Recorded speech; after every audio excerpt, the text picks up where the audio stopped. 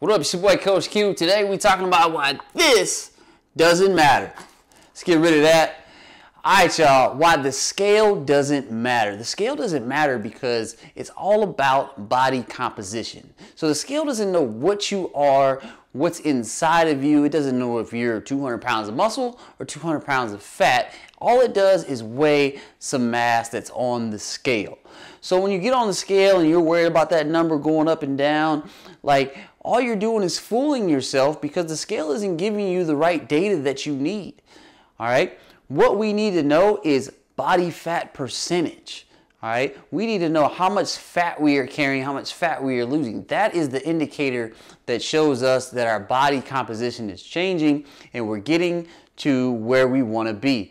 We're getting to be able to fit in the clothes that we want to fit into. Getting to be able to go run further distances because we're carrying less weight in fat. All right. Ditch that scale. Start worrying about body composition and body fat percentage. And there's a ways to measure that body fat percentage, but an easy way to check on your body composition is to look in the mirror. That's the easiest way. Look in the mirror. See those changes. Are you starting to see those cuts in your arms? Another easy way, how are your clothes fitting? Are those clothes that you were wearing, a month ago starting to fit a little loose? Right? Then we know our body composition is getting better. It don't matter what the scale says. The scale still says you weigh 200 pounds, but now you went down a size in jeans or a size in a shirt.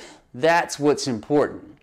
Okay, so stop worrying about that scale, start looking in the mirror, and if you can, figure out a way to get that body fat percentage tested. That is the real indicator. That's what we're all after. That's what's going to give us the aesthetic, what we look like, right? You want to get in that bikini in the summertime, you want to get in them little shorts, or whatever. Guys, you want to wear the tank tops. It's all about body composition.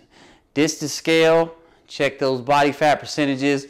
Look in the mirror. It's your boy Coach Q. I'll be back with another one.